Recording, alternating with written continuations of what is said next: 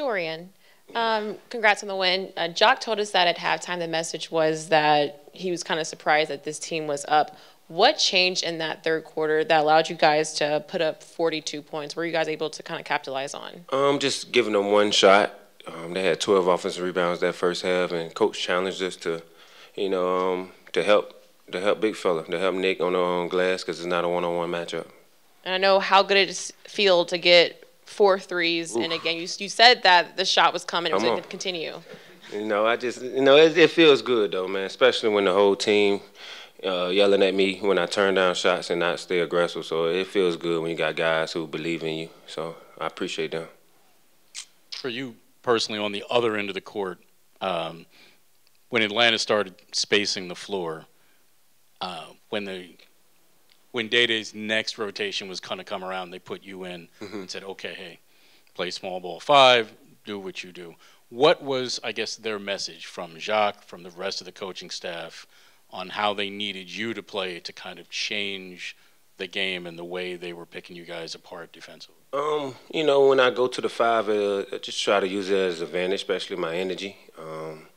I can get up and down the court fast, and, I can guard 1 through 5. So it just gave them a different look. They did a job tonight, but, they were making some tough shots. And, when they see me out there, they kind of don't ice it on me that much. So it just gave them a good look, a different look.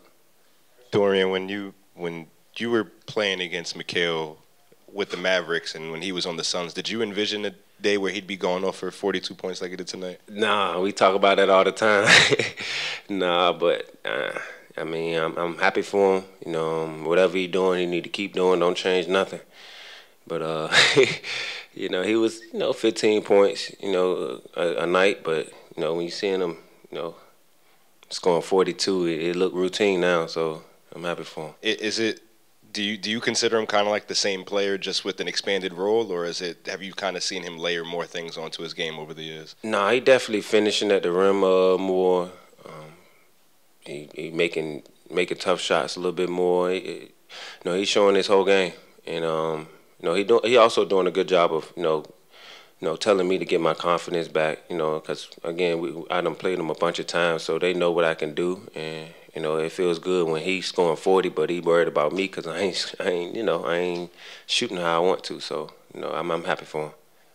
Dorian, to kind of piggyback off that, at what point did you go from eyebrows raised over Mikal's scoring to just kind of shrugging it off like, oh, this is just the regular thing now? Y'all see it.